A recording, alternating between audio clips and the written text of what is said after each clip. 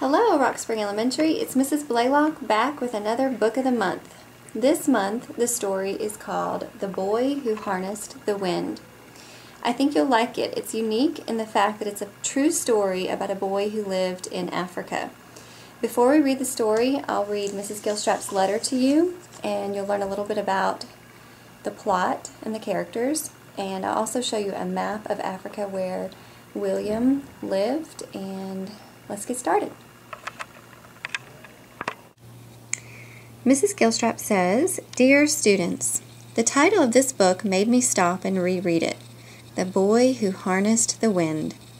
I've tried to harness an animal before, and believe me, it was not an easy task. How on earth do you harness the wind? There are different definitions to the word harness. Webster's dictionary defines the word as to place a set of straps on an animal or to control and make use of. Which definition do you think this story uses?" In the story, William lived in Africa in a poor village. His family had barely enough food to survive and no money. William had to quit school because in his country, one had to pay to go to high school. Although he didn't get to go to school, he continued to go to the library to learn.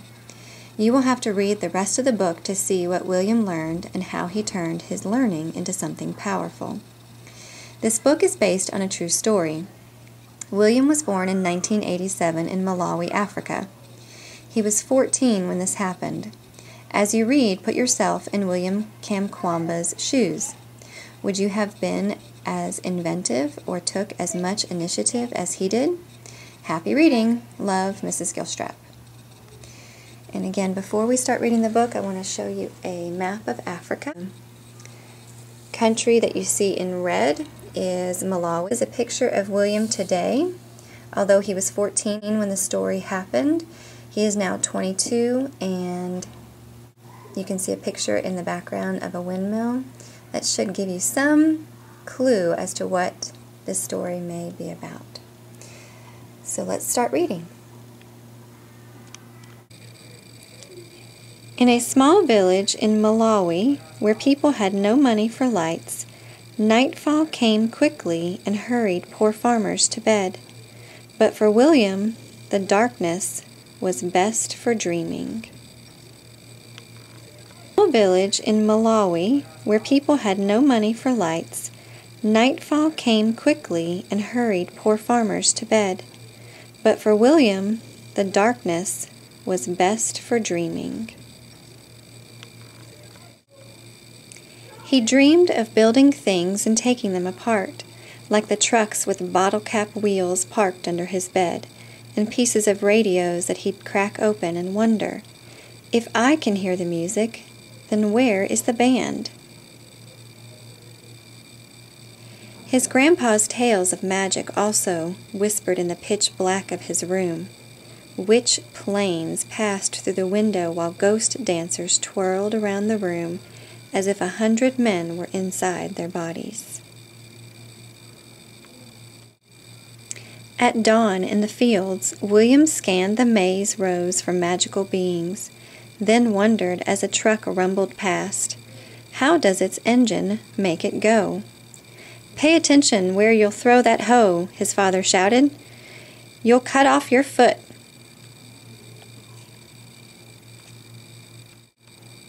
For all its power over dancers and flying things, magic could not bring the rain. Without water, the sun rose angry each morning and scorched the fields, turning the maize into dust. Without food, Malawi began to starve.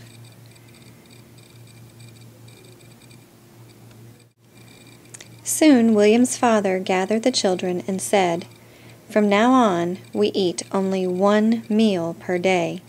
Make it last." In the evenings, they sat around the lantern and ate their handful, watching hungry people pass like spirits along the roads.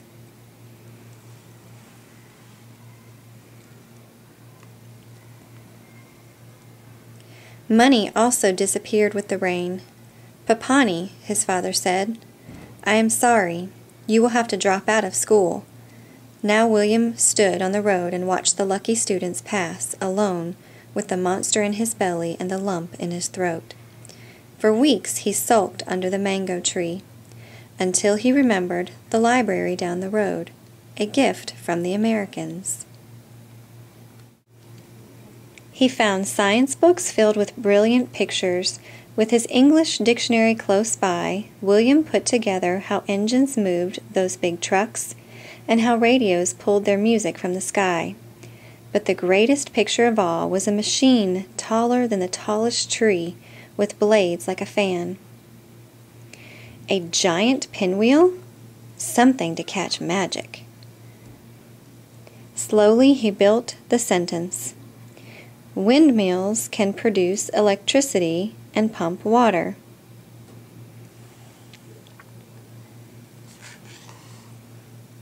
He closed his eyes and saw a windmill outside his home, pulling electricity from the breeze and bringing light to the dark valley.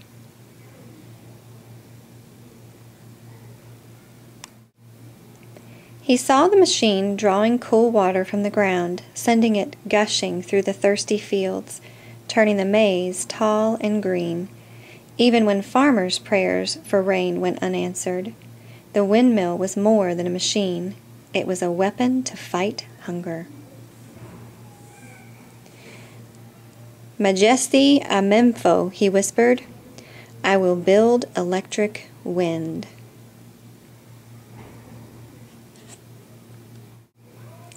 In the junkyard, pieces appeared like rusted treasures in the tall grass.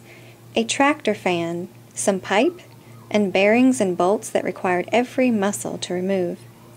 Tonga, he shouted to the birds and spiders, holding up his prize. But as William dragged his metals home, people called out, This boy is masala. Only crazy people play with trash.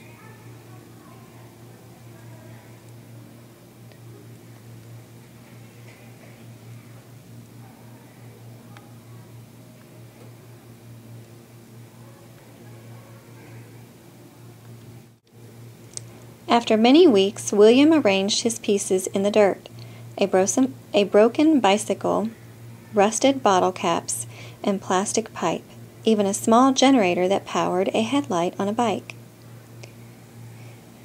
For 3 days he bolted, banged, and tinkered while chickens squawked and dogs barked, and neighbors shook their heads saying, What's Masala doing now?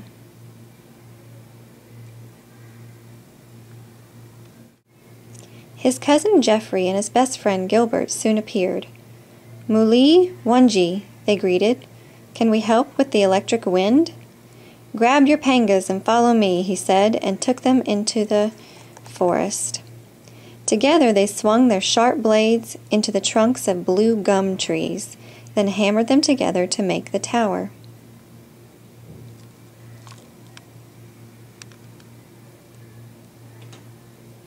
Standing atop, William shouted, Bring it up! While the boys tugged and heaved. A crowd gathered below and gazed at this strange machine that now leaned and wobbled like a clumsy giraffe. Some giggled, others teased, but William waited for the wind.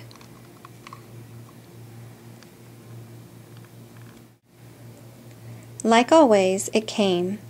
First a breeze, then a gusting gale. The tower swayed and the blades spun around.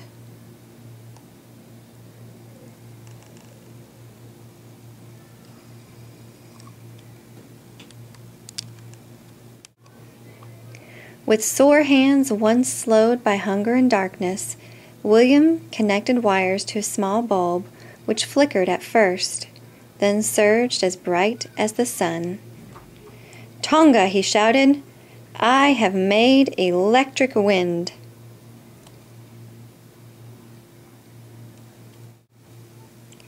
Washita, a man yelled. Well done. As the doubters clapped and cheered, William knew he had just begun. Light could not fill empty bellies, but another windmill could soak the dry ground, creating food where once there was none. Majesti a Fepo, electric wind, can feed my country, William thought.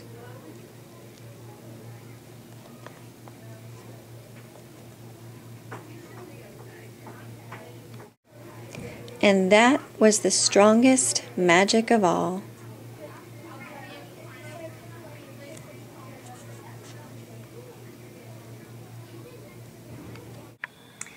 Alright, now I'd like to share a short video with you where you can listen to William speak about his invention and see a few pictures of his actual windmill in his home in Africa.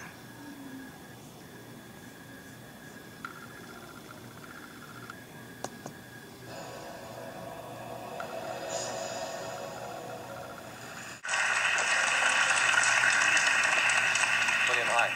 Good to see you. So, we've got a picture, I think. Where is this? This is my home. This is where I live. Where? What country? In Malawi, Kasungu. In Kasungu. Yeah, Malawi. Okay. Now you're 19 now? Yeah, I'm 19 years now. 5 years ago you had an idea. What was that? I want to make a windmill. A windmill? Yeah. And so, what, to power, for lighting and stuff? Yeah. So what did you do? How did you realize that? After I dropped out from school, I went to library and I read a book titled Using Energy, and I get information about windmill, and I try and I made it. So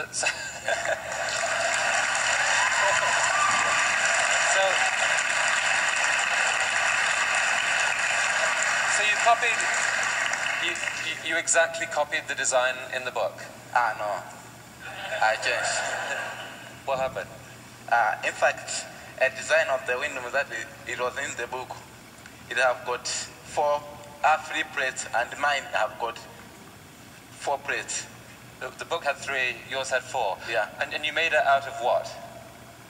I made 4 plates just because I want to increase power. Okay. Yeah. Did you tested 3 and found that 4 worked better? Yeah. I test. And what did you make the windmill out of? What materials did you use? I use a bicycle frame and a pulley and plastic pipe, wooden poles. We have a picture of that. Can we have the next slide? Yeah. That's the windmill. And that windmill, what it worked? When the wind blows, it rotates and generates. How much electricity? 12 volts. And so that lit a light for the house. How many lights? 4 bulbs and 2 radios. Wow. Yeah. And so